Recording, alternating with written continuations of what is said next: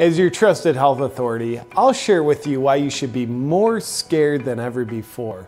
But first, there's been a new twist in the COVID crisis. We just published research on the CDC website that shows only 6% of COVID deaths that we've been reporting to you were caused by COVID alone.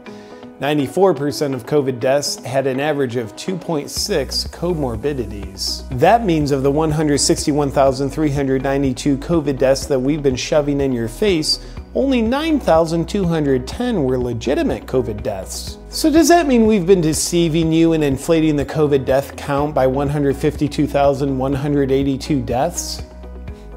Absolutely not, because we genuinely don't believe in math. And does this new information that proves that COVID is far less deadly than we've been trying to get you to believe mean you shouldn't live with intense fear anymore? Absolutely not. As your trusted health authorities, we consider our original estimates of over 2 million COVID deaths in the US to be a far more accurate number than the 9,200 deaths that have actually happened. And of the 9,210 deaths, 90% of them were in people of advanced age, which means young people are at extreme risk because you never know when your age is going to advance by multiple decades all at once. People finding this published information and spreading it around on social media wasn't part of our pandemic because it puts people at risk of not being scared to death of this statistically not very deadly disease. Luckily, we started running smear campaigns on the sources that are highlighting this dangerous fake news that's based on facts. Look for terms like conspiracy theories and fringe theories that we use to make these new statistics irrelevant.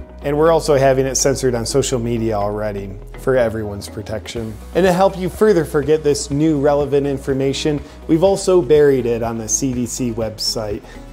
Good luck finding it. Only 6% of reported COVID deaths actually died from COVID? Now's a great time to discount people that speak of this new information with a well thought out, emotionally charged comment rebutting something they didn't say. Like, oh, so you're saying you don't even care about the people that did die of COVID? You're glad they're dead, you just want sick people to die?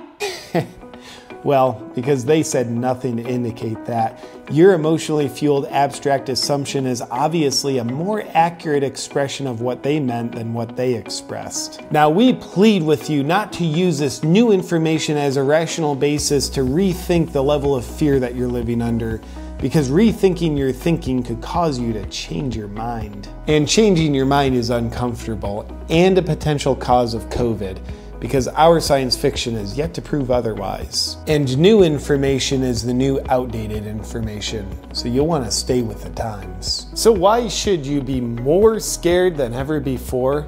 Because statistically speaking, your chances of not dying from COVID are 99.96%. And that means if you're in the 0.04% that does die from COVID, you have a 100% chance of dying. Take a look at the numbers. And luckily that means we're still justified in trying to ruin your lives to save your lives. In an effort to do so, please pay close attention to the COVID death count that will continue to run across your screen for you. Look, here it is! And so you can stay under your warm, wet blanket of fear, we'll neglect to adjust the death count for accuracy with respect to this new information. And we'll also continue to take away your rights for your protection. And just like how a woman abused by her husband might say, "He only hits me because he loves me," you can repeat, "They're only taking away my rights to protect me." And you'll continue to surrender your rights because you're scared. Now that we've confused any clarity you might have been feeling on the new COVID death count information, you can go back to sleep. Please stay tuned for more updates on what you should be thinking and feeling.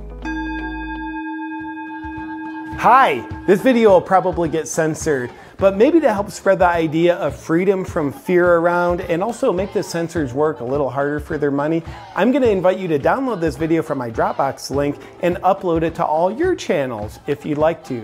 You have my explicit permission to upload this video to any of your channels. Score one for the little guys.